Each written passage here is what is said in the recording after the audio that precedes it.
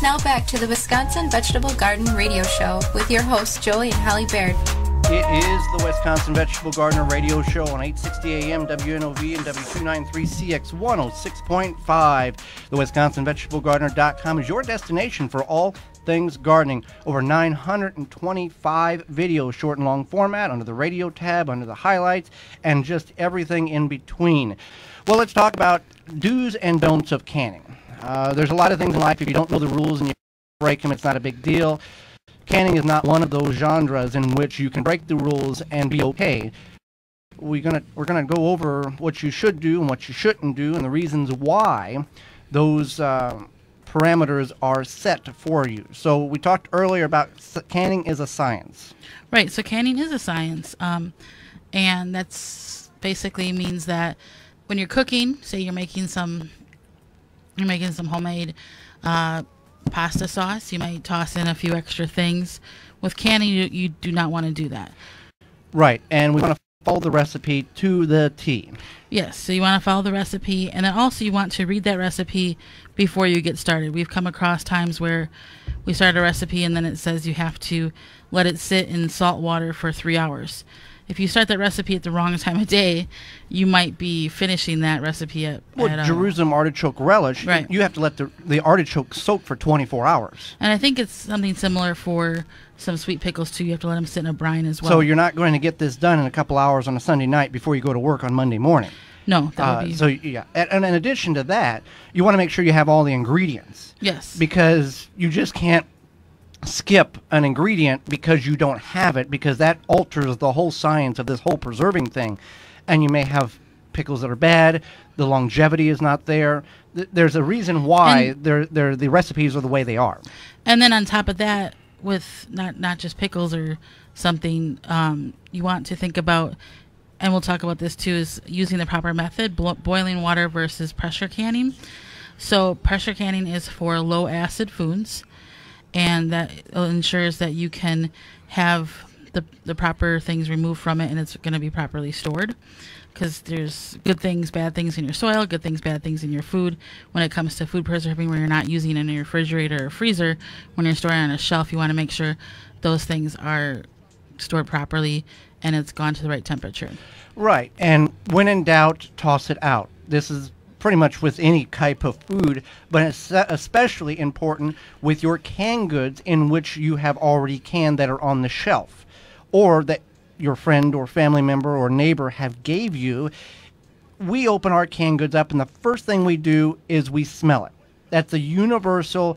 Your body is keen to, if something doesn't smell right.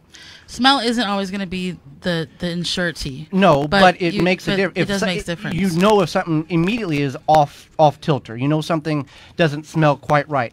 The other thing you want to look at is the color of it. Does it look like tomatoes? Does it look like corn? I mean, is the color relatively close? Like if you see something close? weird floating in the top of the jar, you don't want to eat that. Right, and even if you get, jars of canned goods from a basement from your aunt who has passed away and they're labeled 1996, don't be I'm not going to be a wasteful person. Pour that stuff out. The jars are still good.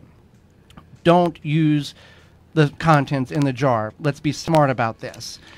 So the other thing is I want to mention is be clean when you can. I know that seems obvious, but make sure that you have, your whatever you're using to stir and scoop, that's clean. Your jars are nice and clean. Everything that you use is clean and as sterile as possible. Your cats, your dogs are away, out of the room. Right, any pets, any sort of situation that could, leave something foreign in your jar, like a dog or cat, or if you don't want to just, bring out the whatever you cooked dinner last night and that possibly could have something contaminated in it. Sterilization.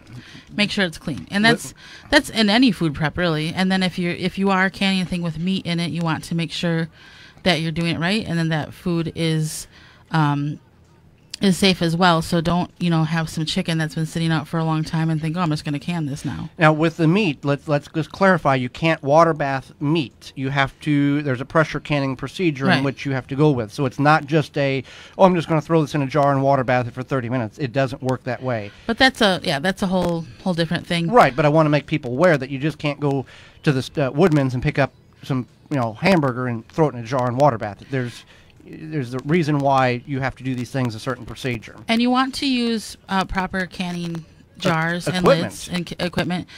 Some people will think, okay, I have this old jar here, I can can in it. That's not a good idea. It might be like a mayonnaise jar or a spaghetti jar. You don't know if it's going to be, if it's for canning. So you want to use mason jars or canning jars, as they're called, because they are meant to take the hit and be used over and over again. And you can tell, if you've got an old glass mayonnaise jar, it's a very thin-walled jar, and these canning jars are very thick-walled. And we're talking about the clear glass. We're not talking about that old blue jar that most of us are familiar with seeing. Those jars have a lot of hairline fractures. You can collect those if you want. The value, there's not really a whole lot of value because so many thousands were made, but you don't want to use those because those hairline cracks, when under pressure, under 212 degree boiling water, those will bust the jars. Now the new fancy purple jars, that was their right. The special edition re-release purple. They did purple, blue, and green. Those are fine, and you can tell the difference. They don't look as old. They definitely look a lot newer. Modern. They look modern, yes. Yeah. And then I wanted to mention, you want to follow a recipe that's been published, usually within the past, I would say safely 10 years. Now, why is that? Why can't I use great-grandmother's recipe on canning tomatoes? Well, things have changed. The food safety has changed, and the science has changed. Like, for example, you growing up, you said you guys water bath green beans. Water bath green beans. I believe it was for 3 hours.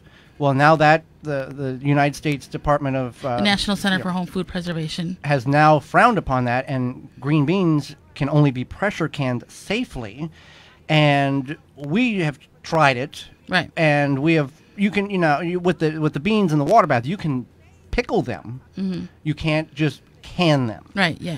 And we have found that we don't like either way. We freeze our green beans because they've got that snap, that crack, that pop that we're looking for. We just feel that the beans that we pressure canned and the dilly beans, well, we didn't care much for the dilly beans just because it was too garlicky and pickly. I don't know why I didn't like them. But anyway, we didn't. With the canning, we didn't like. With that being said, when I talk about high acid versus low acid, if you have a pickled recipe, you can certainly, from a trusted source, you can certainly can that with the water bath canning. I'm not saying that you can't water bath can things that have addition of acid or sugar to them, and a good recipe will tell you that.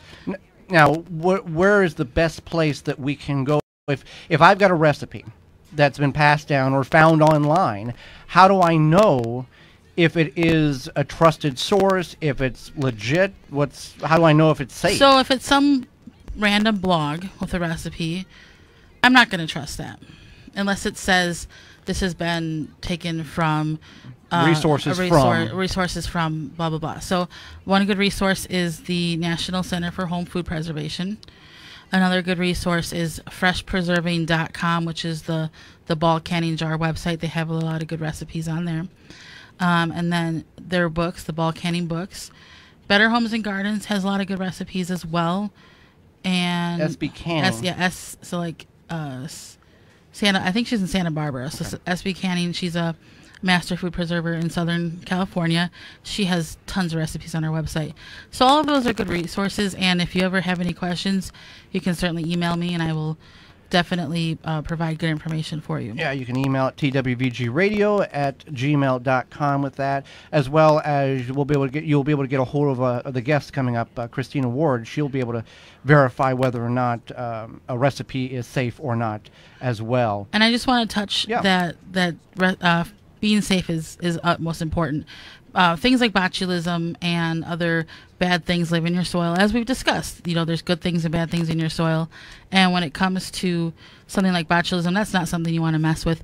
And you might think that doesn't exist anymore, but there's been cases in the last less than 5 years where people have died because of it. Because of improper canning procedures, and they just took shortcuts and they thought, I'll just do it this way. And it didn't, because not doing it right, those pathogens survived the procedure and then was consumed by it wasn't just the person that canned it, it was a luncheon, it got a bunch of people sick in Colorado a couple years ago because of the improper canning procedures. So, right. And I'm not trying to scare anybody. No. I grew up in the city. I never canned until I met Joey, and now I feel fully confident in what I'm doing. I did take some classes, and I've done a lot of reading on it, and I've definitely learned the skill. But the thing is that I always keep in the back of my mind that you have to be safe. And not trying to scare you, turn you away from canning. It's just something that does need to be addressed. now when we're looking at canning jars, let's talk about canning jars for a minute before we take a break. Where's the best place that we can get canning jars? Maybe we don't want to go somewhere and pay full price. What's another alternative in which we can get actual canning jars? Sure. So you can check out things like rummage sales. There's also Craigslist. We found a number of jars on Craigslist. And then you never know. You could ask around at your work. You could ask around at your church. It's amazing how many people have canning jars in their house, and they have never canned a thing in their life. Right. And it is very true. We've gone to estate sales, and even remember that one rummage sale you went to, and they had like hundreds? Uh-huh. Yeah. So you don't know. People just have this stuff sitting around, and they might have some jars in their basement or attic, and you don't know. So if you come across somebody that's like, oh, my blah, blah, blah used to can, ask them if they have any jars. Right, and, we maybe an the exception to the rule. Last year we canned 310 jars of produce out of our garden. We've got, I think right now, somewhere around 700 jars total in the house. Now, the reason why we have so many, and I'll explain this, when we go to estate sales or yard sales, we don't do this anymore because we've got to the point where we're satisfied with the number of jars. We just didn't go buy 5 or 6 jars. If there was an allotment of 50 or 100 jars, we would buy them all because we got a much better deal on the jars because we bought all of them versus buying 7 or 8 here and 9 or 10 there. Now, with that allotment, you've got some jars that were old mayonnaise jars or old blue jars or ones that were not canning safe or safe canning jars. But overall, it was well worth, pennies on the dollar versus what you would buy at a at a store. Right. That's exactly it. And you also get some really neat looking jars too. So. Oh yeah, and they are actually canning jars. Bicentennial jars, different type of things. So we want that to be relevant. Be safe, be smart. Canning is fun. It is money saving. The more you do it, and it's great to enjoy that fresh opened jar of produce in the dead of winter or any time during the year. If you're in the Milwaukee or surrounding areas, just tune your radio to 860 AM or FM 106.5. You can also find links on our Facebook pages, The Wisconsin Vegetable Gardener and Home Canning. Our website, thewisconsinvegetablegardener.com, click on the radio tab at the top of the page, then click on the Listen Live button, and you'll have immediately access to our live program. Mobile devices work very well also. Go to your app store and download for free the TuneIn app or the Simple Radio app. Then search WNOV 860, save it to your favorites, and you can have access to our radio show live wherever you're at in the world. Our radio program will also have podcast replay under the radio tab several days following the live broadcast. You can find all of these links in the show notes below. Our show airs 9 to 10 a.m. Central Standard Time every Saturday, March through the end of October. And we want to thank our sponsors because without them, this would not be anywhere possible. You can find all of their links under the radio tab on our website at thewisconsinvegetablegardener.com. For more information, please visit thewisconsinvegetablegardener.com.